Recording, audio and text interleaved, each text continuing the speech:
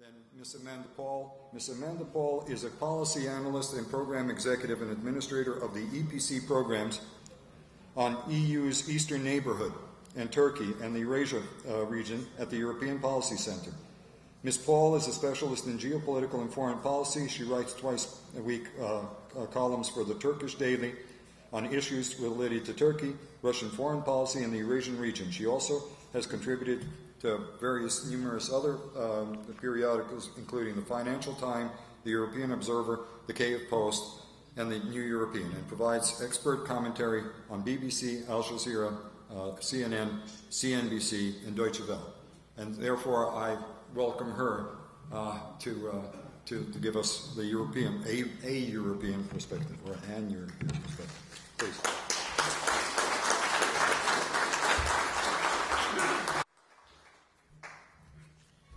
Thank you very much. It's really a pleasure to be here today, and I'd like to thank the organisers for inviting me.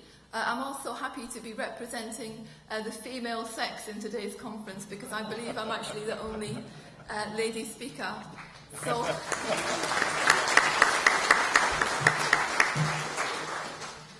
I'm going to try and give you a brief insight into Ukraine-EU relations. Ukraine is clearly the most important country in the EU's Eastern Partnership. It's the biggest, it's the most influential, it's a country that has the most potential. But unfortunately, Ukraine is also a country that is very vulnerable. It is a divided country, and it's exactly these divisions that make the country even more vulnerable.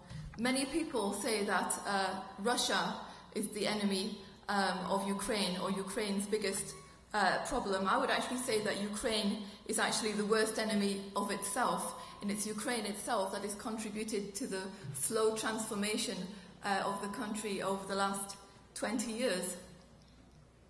I think it's clear that what happens in Ukraine has a direct impact on the European Union. Crisis and instability in Ukraine affect this entire region.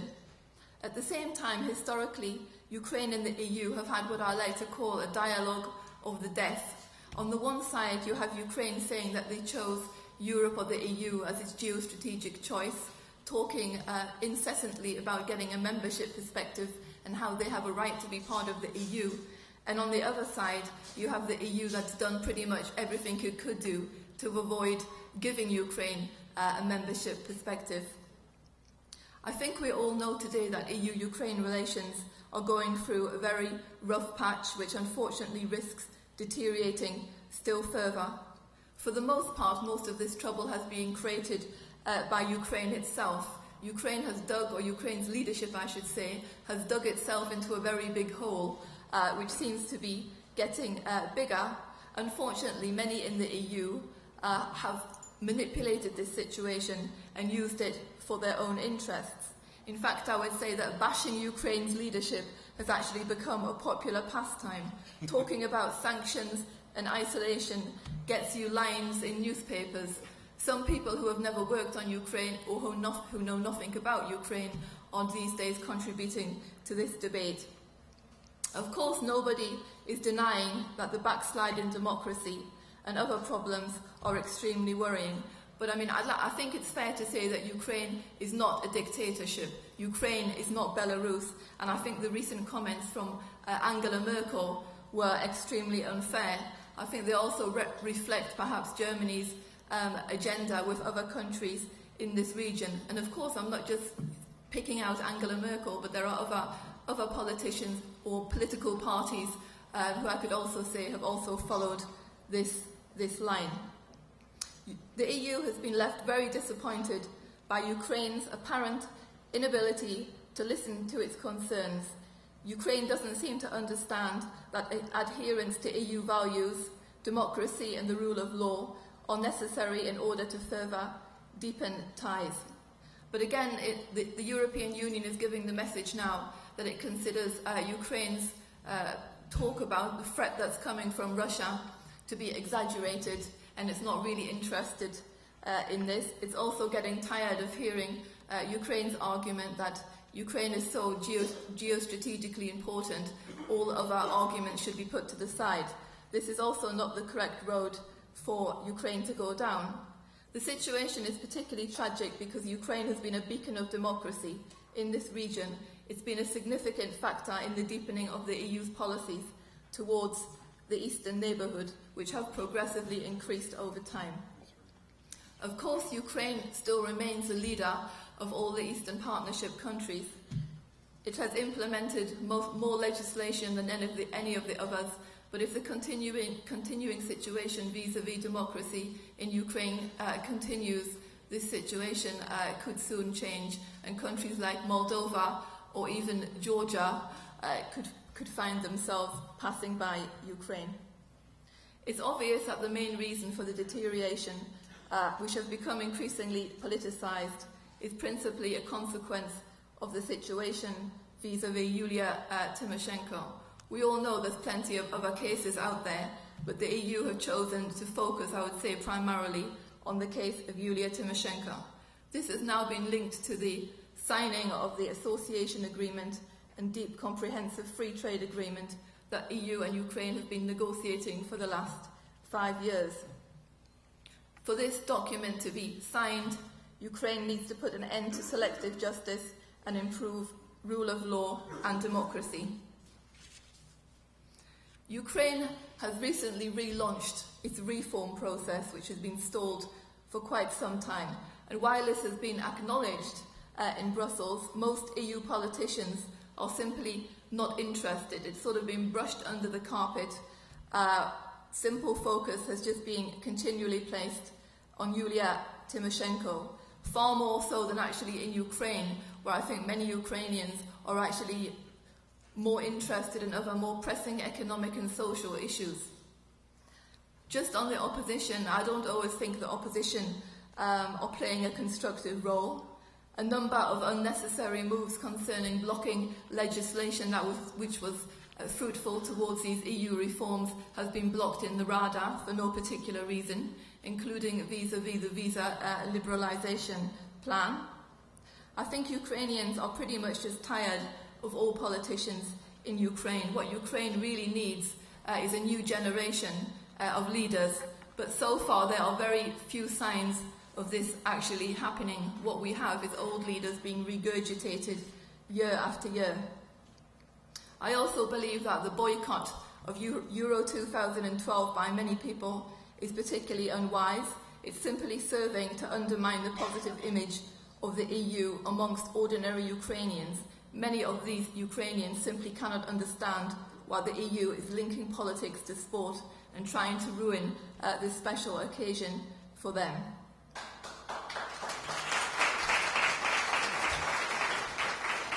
Okay. However, there are some sort of glimmers of hope. Following recent developments, including the fact that Mrs. Tymoshenko is now under the supervision of a German doctor, and the recent promises made by Ukraine's Prime Minister, Mr. Azarov, to the President of the Parliament, Martin Schulz, has given some people in Brussels a glimmer of hope. Mr. Azarov committed to allowing Mr. Schulz to send an independent medical team and a legal expert who, according to the Prime Minister, will have access to the Tymoshenko dossier and be able to closely monitor progress. There are also rumours, and of course you have many rumours in Ukraine, but this particular rumour is focused on a new law that is apparently going to the Rada, which would allow Mrs. Tymoshenko to be treated outside the country. This would also be viewed in Brussels as a positive step. However, at the same time, next week there's going to be a new European Parliament resolution condemning Ukraine. Clearly, Ukraine needs to show that it's committed now to the things that it's promised to the President of the European Parliament and try to start moving forward in a coherent and a constructive way. Can Ukraine get back onto the right track? I think the most important things now is that Ukraine starts to take the appropriate steps to demonstrate a greater commitment to democracy, the rule of law, and to bring an end to politically motivated cases. It's clear that the 28th of October parliamentary elections are going to be a litmus test, and they have to meet international standards. This election is clearly going to be one of the most monitored probably in the history of Ukraine. If Ukraine fails to move into this direction, it's likely the association agreement will remain unsigned, and worse still, Ukraine may become further isolated. Such a strategy from the EU, if you can actually call it a strategy, is certainly not shared by all member states. I would probably say perhaps 3/4 of EU member states don't support this strategy. But as we all know, the EU is a club that works on unanimity, and this is life. So then you could say, what would happen to Ukraine's relations with the EU if you don't have the association agreement signed? Well, actually, beyond all the political difficulties at the moment, at a technical level, business is still going on quietly and productively, with the EU and Ukraine having a significant level of cooperation on many different sectors. This includes energy, transport, mobility, aviation, the fight against terrorism and organised crime, and regional issues. Ukraine is presently negotiating a visa-free regime with the EU. This is something that's very tangible and so far has been unaffected by the Tymoshenko issue, which I think is very important. And in terms of European security, Ukraine has been one of the most active non-EU countries in the EU CSDP. It aligns itself with approximately 90% of EU statements. Ukraine has been part of the Atalanta piracy operation in Somalia. It's contributed to the Libya crisis, and it also took part in the police mission in Bosnia-Herzegovina. And in July 2011, the Ukrainian naval forces joined the Greek-led European Union battle group, Hellbrock, on a 6-month standby duty. Ukraine is only the 3rd country after Turkey and Norway to be involved in such an operation. And last but not least, Ukraine is also an important and valuable regional actor. It plays an important role in the solution of the Transnistrian conflict and is due to take over the chairmanship of the OSCE in 2013. What they're going to do with this chairmanship, of course, still remains to be seen, and it will be interesting to see this. But still, the optimal outcome would be for Ukraine and the EU to sign this association agreement. I don't doubt that, and I personally strongly support it. It should be used as a tool to continue to engage with Ukraine. Ukraine made a lot of concessions whilst negotiating this agreement, which should not be overlooked, and it will represent something very tangible for society. Particularly the trade agreement can be implemented much more quickly once it's ratified in the European Parliament, because it doesn't need to have the ratification of all the member states before it kicks into life. This would have a big impact on the business community as it provides the EU and Ukraine with common rules and standards, which I think would be very positive once adopted. And of course, bringing these two agreements to life would immediately relieve some of the pressure from Russia vis-à-vis the customs union, Euro-Asian Union, and any other ideas the Russians may have cooked up by then.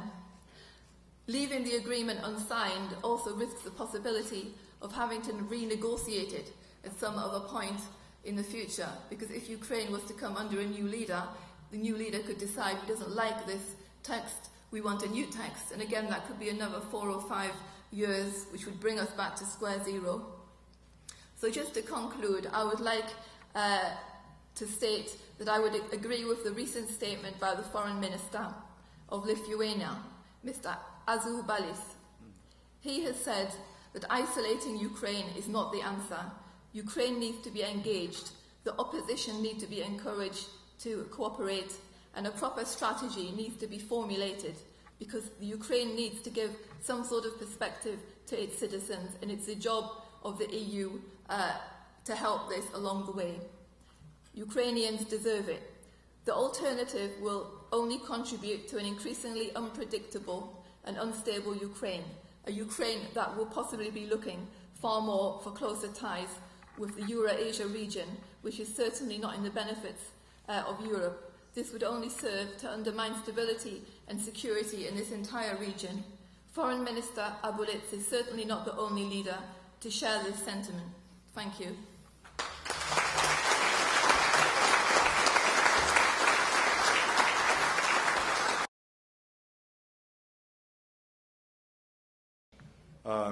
I think you've heard from Ambassador Herbst that he was one of the architects of a very sophisticated policy vis-a-vis Ukraine in that very important period between 2002 and 2007 and 8, during the high days of the Orange Revolution as well. He truly is one of Ukraine's best friends in Washington, Mr. Damon Wilson. Mr. Damon Wilson is the Executive Vice President of the Atlantic Council at this point. He also serves as the Senior Advisor to the U.S.-Ukraine Business Council. Previously, he served as Special Assistant to the President and Senior Director for European Affairs at the National Security Council, where he did an enormous amount of work that I just mentioned. His other government positions have included Chief of Staff and Executive Secretary at the U.S. Embassy in Baghdad, Director for Central, Eastern, and Northern European Affairs at the National Security Council, and in fact, because he's going to be giving us what amounts to a NATO perspective on Ukraine's strategic position in contemporary times, he was the Deputy Director of Private Office of the NATO General Secretary, Lord Robinson. So for a NATO perspective, I don't think we can get anybody better than Damon Wilson. Another A for this particular panel.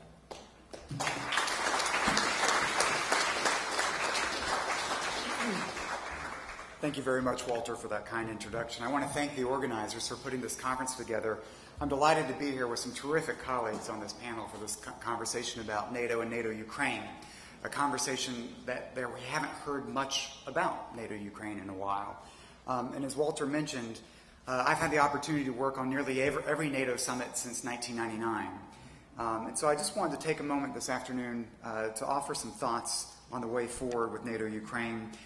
And a couple of things. I'll try to offer a little bit of a NATO perspective, but my essential theme to my conversation will be the essential link between the strategic, the link between NATO, aspirations for NATO membership, and the domestic, the internal, what happens inside Ukraine. It is an extremely direct link, which many often in the Ukrainian government want to ignore.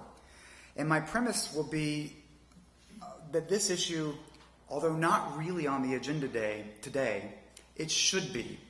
Because in my view, Ukraine is a linchpin to European security and stability. And as long as Ukraine's security, as long as Ukraine's future remains ambiguous, ambivalent, I think we have the potential for real instability in Europe. And this is something we want to put behind. And I see NATO-Ukraine as a path to that. So as Walter said, I've been working on NATO issues. I've worked at the State Department, worked at the White House, and I thought that I would start this conversation with a little bit of a tale of two summits, if I may. A tale of two summits. The 2008 Bucharest summit, the summit at NATO that actually took place closest to Ukraine in terms of geography, and the 2012 Chicago summit, a summit taking place in a city that probably has the largest Ukrainian population of any summit that's hosted a NATO event before. Yes, kudos to you. And so unfortunately, Chicago was designed to be a summit about NATO-Ukraine because you're here. But unfortunately, I think because of where Ukraine today is, it's not.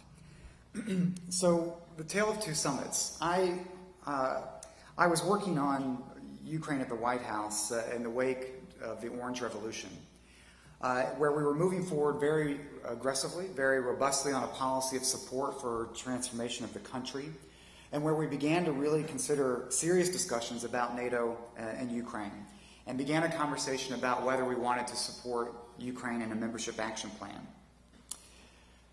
I was trying to work this very acutely at the White House, and one of the ways we began to try to push this forward was over an incident where I almost lost my job because of Ukraine at the White House. In 2006, as Ambassador Herbst knows, we began to plan a visit of President Bush to Ukraine because we thought it was critical to get an American president on the ground into Ukraine to deliver a message of support in the wake of the Orange Revolution. We had one problem, that Timoshenko and Yushchenko were bickering among themselves. So we went very quietly behind the scenes and we said, look, we know you've got problems, we know you've got issues, but if you get your act together, you form a government together in time, we're going to deliver the President of the United States for a major visit, a major statement of American support, and wind in your sails for domestic reforms, and a push towards your aspirations to move closer to NATO. Pretty big stuff to offer the leadership of Ukraine. Not enough. They failed. They couldn't form a government. We had to cancel the visit. I almost lost my job for having put the president's reputation on the line, and we ended up going to Hungary. It was a great visit, but it was a lost opportunity. That's too much of the story, a lost opportunity in Ukraine. I left the White House and went to Iraq for a year. When I left the White House, Ukraine had been really at the center of our discussion. I came back a year after being in Baghdad, quite detached from Ukrainian issues, as you can understand, and I was surprised at how far Ukraine had fallen off the agenda. I found this very disturbing. So we actually set out to begin a process in December of 2007, January 2008, saying we have a NATO summit around the corner. And we thought 2 years before that Georgia, that Ukraine, that these would be major issues on this summit, but they really aren't right now. We aren't in that situation. And we began our serious process inside the White House to figure out, is this something we need to pick up? We've been disappointed. We've had concerns. There have been real difficulties with Ukraine, Georgia as well. And a couple things happened. One, Yushchenko, Yatsenyuk, Timoshenko came together and signed a joint letter and made a formal request to the alliance to ask for a membership action plan, officially putting that ball in NATO's court.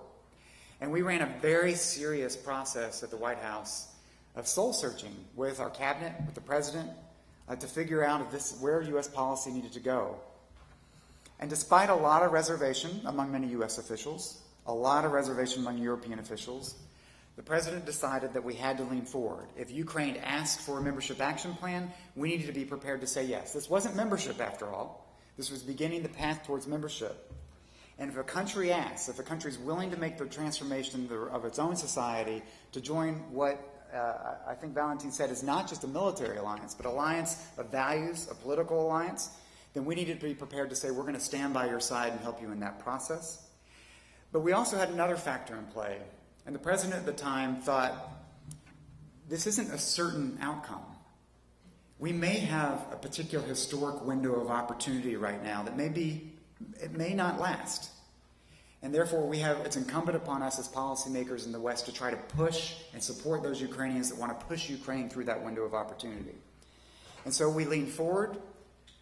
We did this very quietly because we knew of European opposition. We ran an intensive campaign of trying to work to bring European leaders on board, focusing in particular, at the end of the day, on Chancellor Merkel in Germany. But we decided to show our cards by going on the offense, and we finally planned that visit of the U.S. president to Kyiv. And it was a visit that we very intentionally attached to a visit of the President of the United States to Ukraine on the eve of the NATO summit to send an unambiguous signal of U.S. support for Ukraine's NATO aspirations, at which the President delivered a strong statement in support of that, and we went into the Bucharest summit without having an agreement, but ready to go into battle. As you all know, that didn't come out so well in many respects. We failed to build a consensus within the alliance for a membership action plan for Ukraine, but much to our surprise, the alliance did decide in Bucharest that Ukraine will become a member of NATO. Now that's a pretty dramatic statement. It's a pretty solid statement. And that statement exists not because the Americans and Germans came to a compromise. We actually failed in our negotiations to come to a compromise. But as we were failing, Ukraine's friends in Central Europe stood up and said, this isn't good enough. We're not ready to let this just fall off the table. This isn't just an alliance between the United States and Germany where the big guys get to decide. This is about our security. Ukraine matters. And it was Poland and Romania and the countries in Central and Eastern Europe that pushed the alliance to come forward with a pretty dramatic statement that Ukraine will become a member of NATO. So where are we now? 4 years later, 2012, that 2008 summit, Ukraine was at the center of that discussion. It was dramatic. It was exciting. And Ukraine was in the midst of it. I've just come this morning, I apologize, you could see I was late this morning. I've just come this morning from the NATO summit here. We hosted NATO Secretary General Rasmussen. We're running a parallel summit with young leaders from across the alliance and its partners. And what's striking to me as I've been working on the Chicago summit is Ukraine's off the agenda. What a tragedy. We're in a city with the largest Ukrainian population. This is where we should be talking about it. Didn't come out of the Secretary General's mouth once. I've been working with governments in the lead up to this summit. I myself published a big piece on how to continue NATO enlargement last week, and Ukraine's not part of that discussion. So why does this matter? This isn't just about NATO enlargement or Ukraine. This is about a vision. It's about a vision of a Europe that's whole, free, and at peace. And for us, the process of the NATO enlargement is the vehicle that helps deliver on that vision. Enlargement, at the end of the day, it makes Europe more stable. It makes NATO stronger. It's not just about the extension of a military alliance. It's about the integration in the community of values into the transatlantic community. It's about political identity, as Valentin said. And as we've seen in the past, oftentimes NATO enlargement preceded, European Union enlargement followed. Much more complex to pursue a path into the EU. So the reality is that door actually remains open to Ukraine, but Ukraine's not particularly interested right now. So I think that's the challenge facing us. It wasn't always that way. Let me just give you an example of thinking how NATO-Ukraine relations have evolved. Ukraine was in there in '91, shortly after its independence, in this North Atlantic Cooperation Council with NATO. It was the first of the Commonwealth of Independent States to join the Partnership for Peace in 1994. In 1996, it deployed forces into Bosnia with NATO. In 1997, we forged a charter on distinctive partnership that set up a NATO-Ukraine commission to show how important and special, unique this relationship was. In 1999, we had Ukrainian forces deploying with the Poles into Kosovo. In 2002, President Kuchma, for the first time, articulated a goal of NATO membership, and we launched a new action plan towards that end. We began a series of trust funds for the Ukraine to help them destroy landmines, small arms, manpads, practical cooperation to assist Ukraine's defense cooperation. And President Yushchenko in 2005, we launched what we called an intensified dialogue on membership issues, a new step on Ukraine's path towards the alliance. In 2007, Ukraine joined Operation Active Endeavor, a naval patrol in the Mediterranean, sent a medical team to join a provincial reconstruction team in Afghanistan. Ukraine was part of NATO's mix. And in 2008, Ukraine asked for a membership action plan. Bucharest agreed, without agreeing on a map, agreed that Ukraine would become a member. And then what happened? President Yanukovych returned to power and in 2010 declared Ukraine's non-bloc status. First of all, I don't know what that means. Non-bloc status. This isn't the Cold War. We don't think in blocks anymore. Sweden itself, the epitome of a neutral country during the Cold War, doesn't call itself neutral anymore. It was the Aussies' idea. It was following the Aussies. So, right now, NATO-Ukraine relations, they exist.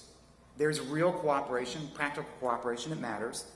But in some respects, we're going through the motions because the defense reforms inside the ministry have stalled to some degree. Corruption's becoming more endemic, undermining some of that cooperation.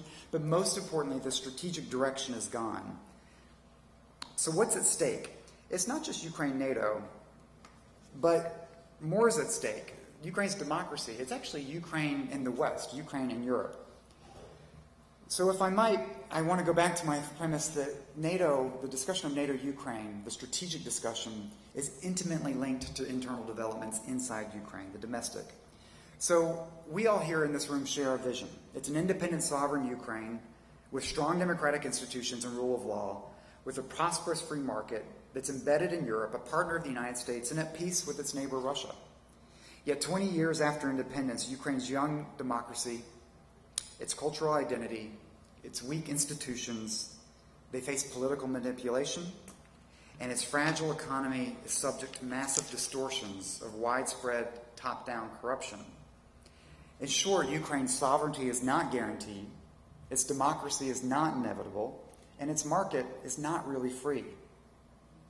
Ukraine today it teeters between Eurasian malaise and an ambivalent Europe, as we heard from our last speaker. Ukraine's future is in play. The decisions that are being taken right now will help determine whether Ukraine evolves into a European democracy or whether it descends into a post-Soviet authoritarian kleptocracy. We're at a crossroads. Ukraine is at a crossroads. And much is at stake, I would argue, for the transatlantic community, for the NATO nations. But what we're seeing play out in Ukraine is really a set of contradictory policies. In many respects, the government has very clearly tried to drive forward with integration towards Europe, very effectively negotiating the deep and comprehensive free trade agreement, the association agreement with the European Union, while at the same time doing what it can to emasculate its domestic opposition, political opposition. It's actually made progress on both of these objectives. You have an EU treaty that's ready to be signed, and you've got Tymoshenko and Lutsenko in jail. But the reality is, leaders in Ukraine, they must choose. And this choice isn't between Russia and the West. I actually think that's a false choice. The choice is whether Ukraine sees its future in Europe and the European mainstream, or whether it's relegated to the borderlands. There's a choice that this leadership has to take on whether its political preservation is more important than anchoring Ukraine to European institutions, the European Union, and potentially ultimately NATO. Now, we find ourselves where we are today in large part because of the failure of the Orange Revolution. There are no innocents in the story of post-Cold War Ukraine. But if you look at what's happened since President Yanukovych has come to power, a couple of things. I mean, yes, he centralized power. And that's not necessarily bad. There's a degree of chaos in policymaking in Ukraine in the past. Timoshenko couldn't agree. So he's brought order to chaos. It's been easier to work with the Ukrainian government on certain business issues, on certain issues that have been stalled over the years. We've seen some progress. At the same time, Ukraine, in a certain perspective, has behaved responsibly on the international stage, forging forward with very important agreement with the United States on highly enriched uranium, moving forward with closer negotiations with the European Union. All in all, it's been a responsible actor on the international stage. But if you look at home, what's happening at home, it's time to sound the alarm. Selective prosecutions of the political opposition, a more restrictive media environment, disturbing involvement of the SBU in domestic politics, fundamentally flawed local elections in October 2010, pressure on civil society, erosion of free speech, consolidation of executive power of the judiciary, manipulation of the electoral code, continued rampant corruption. If we wondered what Ukraine would look like, it's now being governed like it's Donetsk. But the vision is not lost. It's not lost. It's not lost because of people like you in this room. It's not lost because of Ukraine's own diversity. Its cultural and political diversity, I think, provides a bulwark against any domination of one force. The civil society is actually pretty vibrant and strong. Your voice is strong on this issue. And so as we look forward, there's some tests coming up. Tests on how we handle the political prosecutions. I had the honor to be among the first international observers to visit former Prime Minister Timoshenko in prison since her transfer to a prison outside Kharkiv a couple of months ago. I was the second international visitor to be able to visit Yuri Lutsenko in a prison in Kyiv.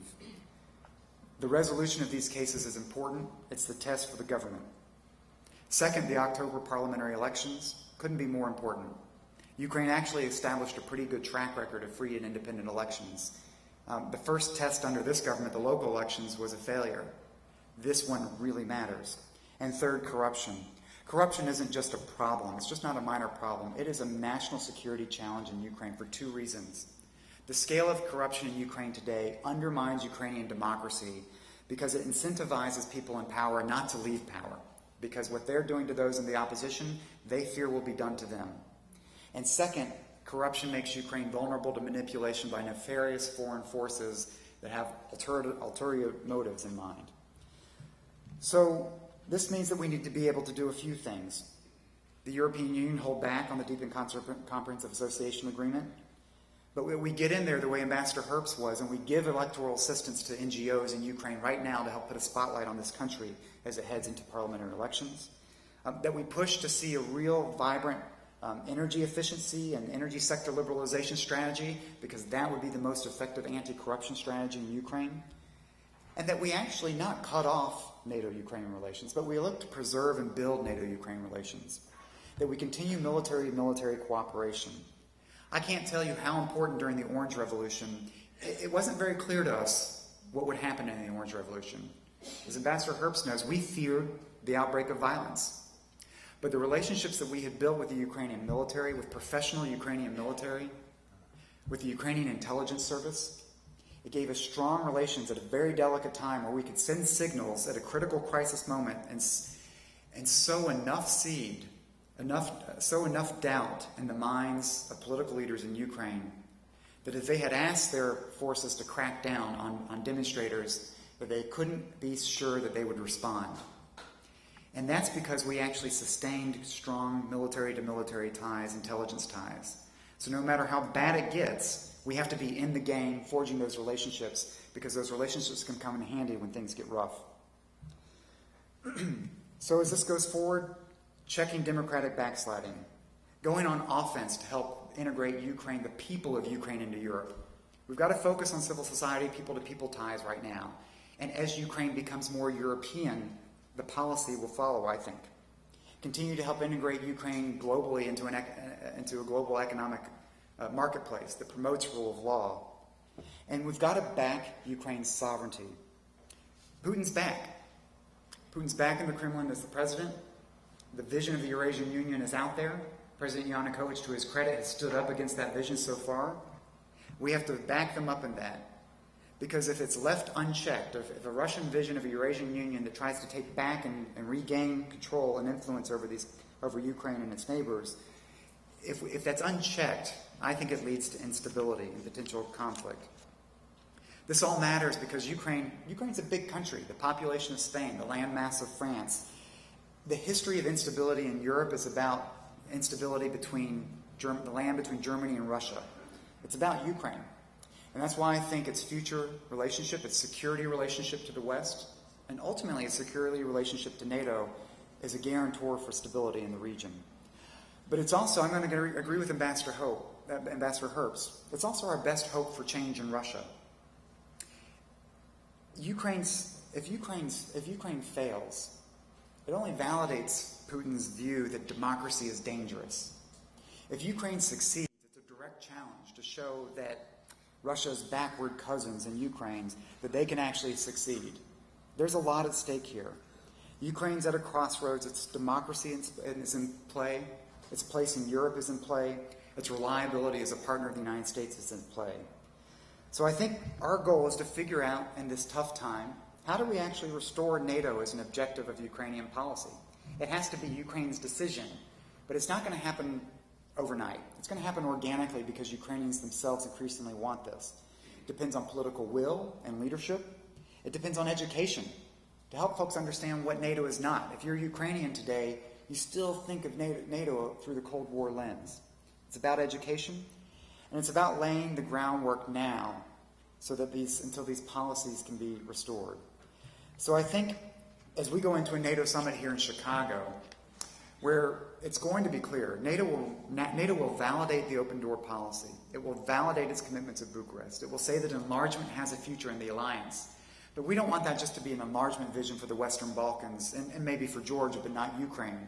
Our goal is to figure out how to keep Ukraine in that vision so that we make the commitment of the Bucharest summit, the Ukraine will be a member of NATO, we make that a credible statement and not a joke. Thank you very much.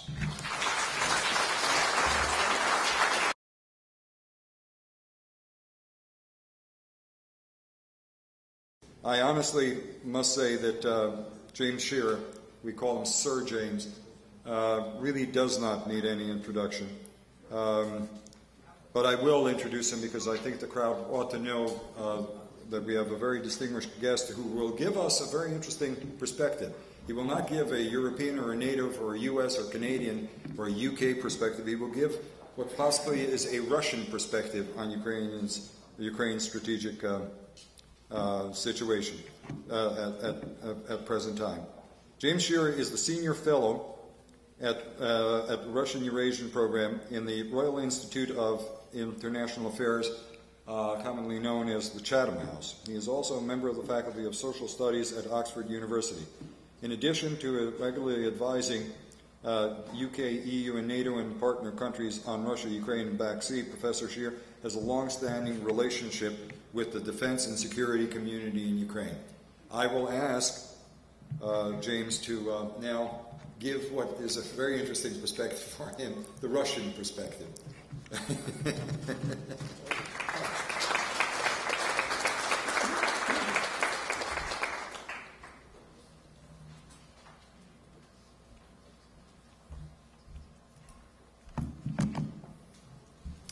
Thank you very much. Walter, although you and I have a long and privileged relationship dating 15 years, I never take it for granted when you invite me to a conference. I am always honored. I'm particularly honored today, for the first time, to have the opportunity to acquaint myself with the Hromada, the Ukrainian community in Chicago, to see once again Boris Potapenko from Toronto, and to be amongst you all. Walter, there's one thing you did not say in your introduction. You did not say that I am a Russian. And that puts me in an odd and maybe invidious position.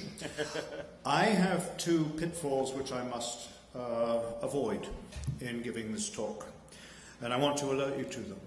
The first is not to give the talk that Sergei Lavrov would give. I don't think you intended me to tell this audience what Russian leadership would like them to think. But the second pitfall was that I must not stand here and be James Sherr. My purpose here is to relay as honestly as I can the thinking, the interests, the concerns, and the ambitions of the state leadership of the Russian Federation. And I won't ask you not to shoot the messenger. If you want to do that, go ahead. But I will then reply, probably as James Sherr, if you do. It is perhaps unfortunate, but it is not controversial to say that the Ukraine-NATO relationship is more important to Russia than it is to most members of NATO. It is far more controversial to say what I will now say, that that relationship is at least as important, perhaps more important to Russia than it is to Ukraine itself. There are a large number of Ukrainian patriots and professionals who believe it is possible for an extended period of time, possibly forever, for Ukraine to be secure, well defended, and prosperous, with a relationship with NATO that falls short of membership. There is no one of consequence in Russia who believes that Ukraine's membership of NATO would not be a significant threat to Russia. And whether we like this reality or not, it is reality. Let me explain why. We are looking here at three factors that come together. The first has to do with mainstream Russian views about NATO. For the Russian military establishment, NATO is almost genetically, by definition, an anti-Russian military bloc. The only qualifications to this have come from NATO's new threats and challenges outside Europe, globally, in Afghanistan and Pakistan. No one of consequence in Russia took seriously the proposition in the 1990s that NATO was transforming itself in Europe to become something else. Anyone involved, as Damon Wilson has been involved, as I have been involved, with that transformation of NATO in the 1990s, knows that one of the principal reasons for the first round of NATO enlargement, which was not only backed but led by Germany, was to ensure that security issues in Central Europe would not be addressed by Germans as Germans, but would be addressed collectively by a Euro-Atlantic community. Everyone knows that another purpose of it was to maintain the institutionalized engagement of the United States in the affairs of Europe. Everyone knows that the core reason was to solve an existential problem of the heritage of the Central European states, to take them finally out of the grey zone and give them absolute certainty that in every single sense they are part of Europe and they are part of the West. No matter how this point has been expressed in Russia, only handfuls of people will understand and be prepared to concede it. And that's where we still are. That's point one. Second point about Ukraine itself.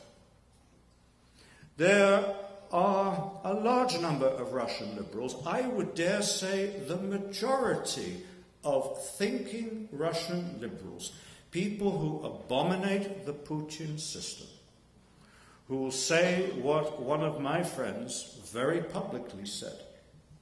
Ukraine is part of my identity as a Russian. Ukraine is for Russians fundamentally an identity issue. Any Russian government we would wish to see, that we could dream about, would quite legitimately want there to be friendly relations between Russia and Ukraine and Russia and its other neighbors. That is not only a legitimate but an essential national interest. And there is nothing wrong with friendly relations between Ukraine and Russia.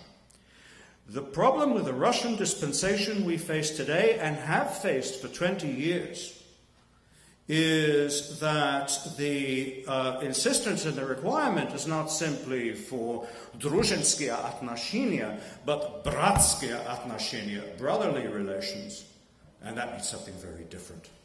And that has always meant subservience.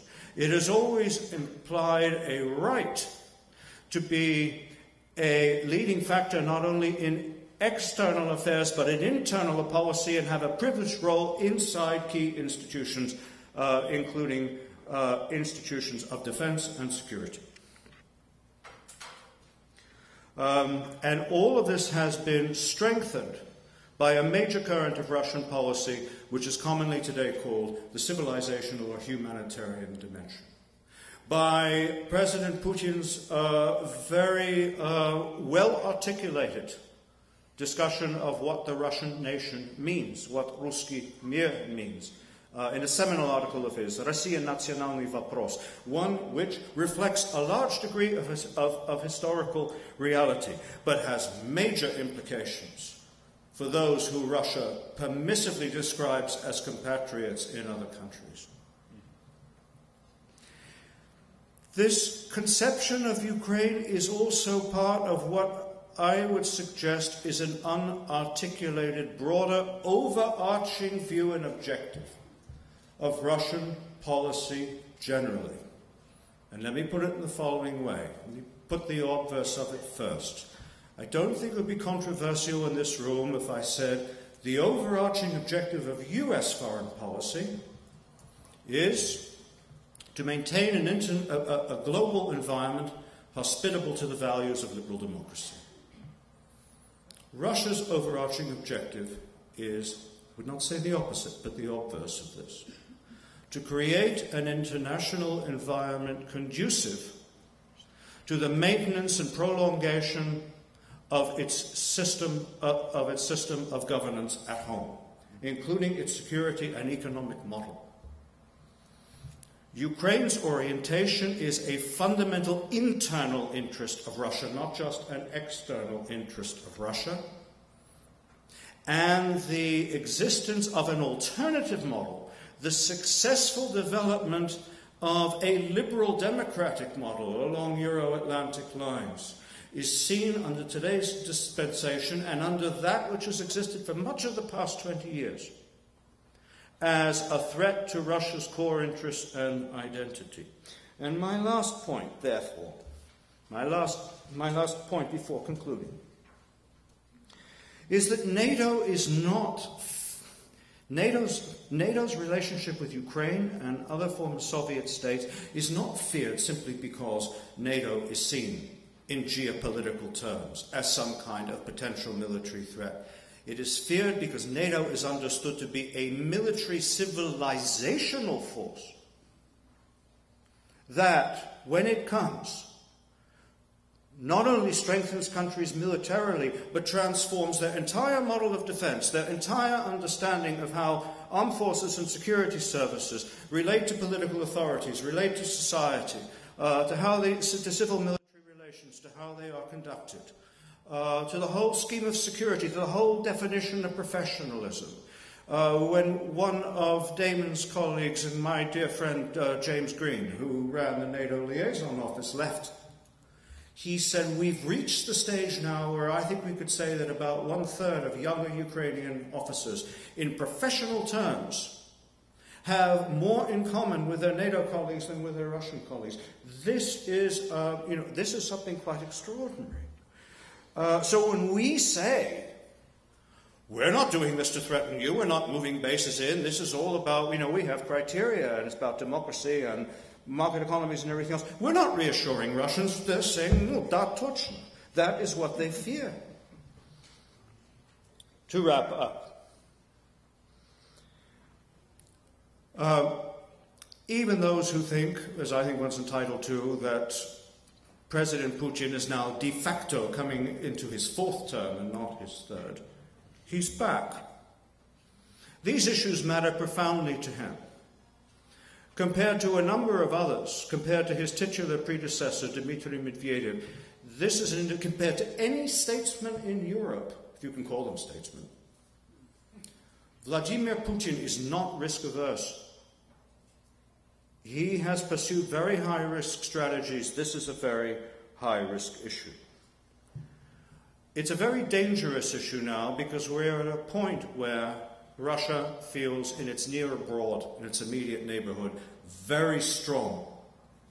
This is because the financial crisis, which has not helped Russia economically at all, it's been very damaging, has in political and psychological terms been an enormous boost to Russia. And obviously also, for the other reasons we've discussed today, the evident incapacity of Ukraine itself to address these serious issues. That makes Russia today very strong. But he is also aware that Russia is threatened. The threat can be seen in urban centers. This has come as a shock to them. They have not expected this. The threat can be seen in global energy markets. No one in Russia anticipated the shale gas revolution. They're pursuing a reactive policy. They're pursuing it in their usual way, very aggressively, very adroitly, very obliquely, and very well. But all they are doing by this is delaying something which is going to happen. We are looking at Russian assets, strategic assets, which are diminishing. And what Russia is extremely good at is prolonging the life of outmoded thinking and practice. It is very, very bad at changing it. That's what we're looking at. When you put this combination together, when an ambitious power like Russia faces this combination of strength today and long to mid-term worry, you're looking at something very dangerous. And this is why I said, and will repeat, that I think Putin's expectation over the next few years is to reach closure with Ukraine. And that is really why it's so disturbing that this issue is not a subject of discussion in Chicago today. Thank you very much.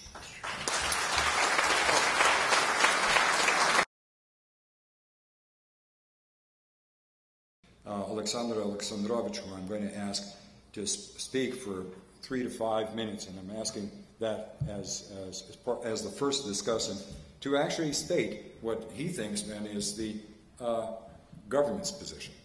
Alexandr, please. But remember, 3 to 5.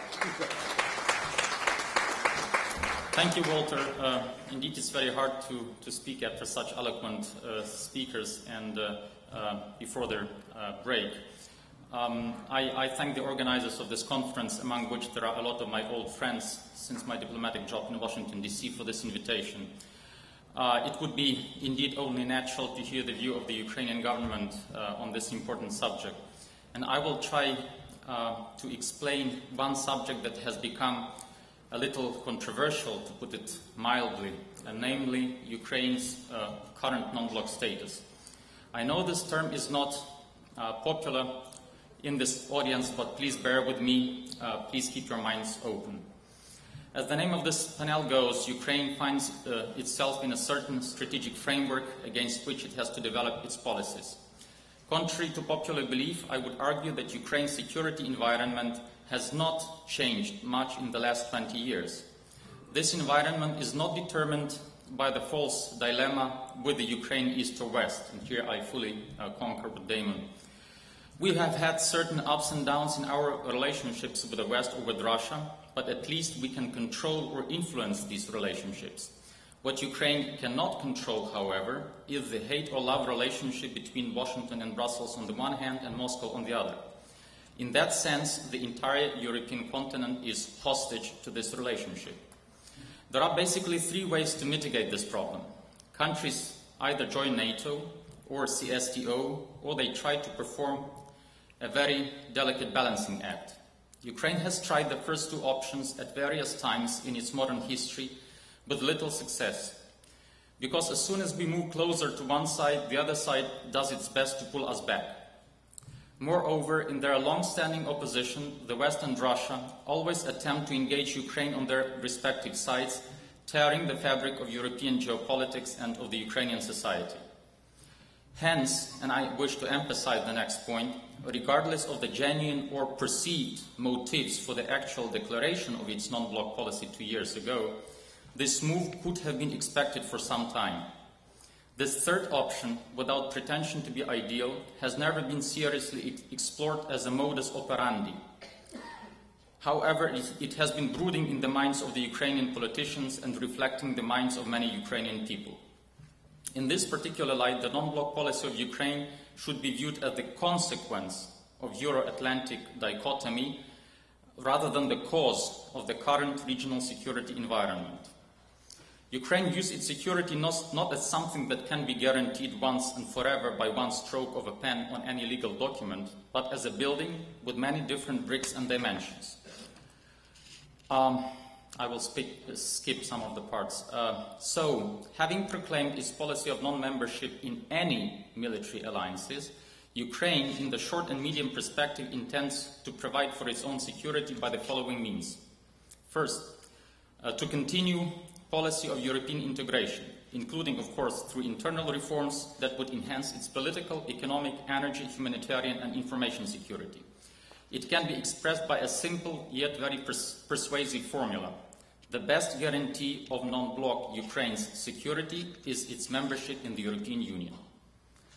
Second, maintaining the policy of strategic equilibrium between its key partners and encouraging sustained rapprochement between Russia and the West. I'm not advocating the infamous slogan, "Into Europe together with Moscow."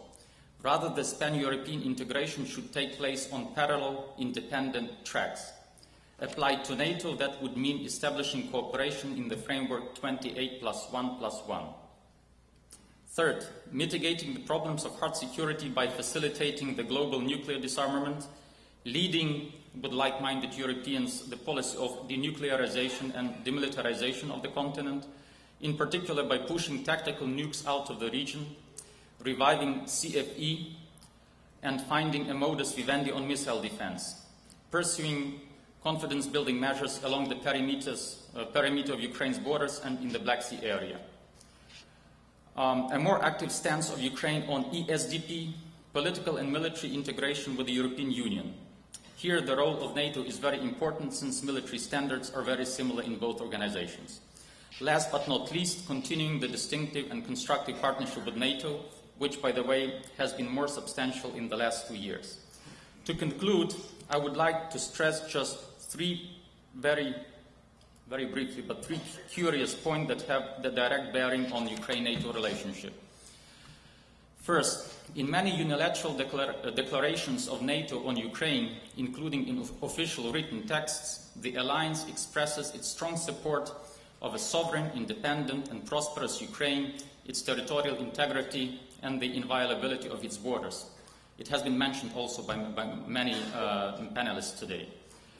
It has become almost a cliché for the speeches of the NATO Secretary General and high officials from the member states. We regard these expressions as an implicit commitment to protect Ukraine against possible contingencies. The language is very similar to that in the Budapest Memorandum and presents explicit political assurances of our security. Second, we may not underestimate the enormous normative power of the European Union and NATO, each having its own set of acquis communautaire. In the case of NATO, those are the NASTAC, Smart Defense and Connected Forces concept, the sluggish but unstoppable codification will ensure such a level of integration on the European continent that the issue of membership at some point in future may become irrelevant. And finally, starting from its Lisbon summit, NATO has been slowly but clearly evolving from a purely military alliance into a regional and even global security organization. This transformation may lead to a new situation in Europe, say 15 to 20 years from now. Therefore, I would argue against seeking a permanent neutrality status for Ukraine, but rather keeping all options open. Ukraine in a flux, Ukraine at the edge of two worlds, as it was mentioned by Włodko today, may turn out to be in a more winning position than Ukraine rigidly attached to any security configuration. I will leave you with that as a food for thought before the break. Thank you, Walter. Thank you.